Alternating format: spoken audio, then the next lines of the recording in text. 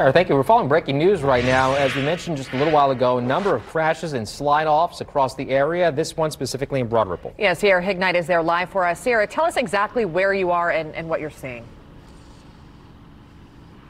Yeah, so this crash, it happened on Westfield Boulevard, as you mentioned, in Broad Ripple. Now, I'll show you what it looks like right now. Crews are currently trying to tow the car away. That's the silver vehicle right there.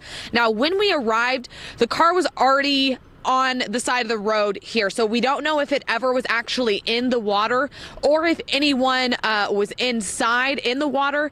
Right now, the only thing that we see here is this tow truck and them trying to now tow it to take it away. But if you look inside of the vehicle, you can see it looks like the airbag was deployed. It looks like there's some damage to the windshield of the car, and it looks like there was some type of collision at some point to the front of the vehicle. You can see quite a bit of damage done there. Now, we don't have a lot of details as to how this crash happened, if they hit a tree, if they hit another vehicle, how many people were involved in this accident. We are working to talk with IMPD right now, who is on the scene, to figure out what exactly happened. But right now, there is traffic being diverted in the area. People are turning around as this tow truck is here trying to get this car away.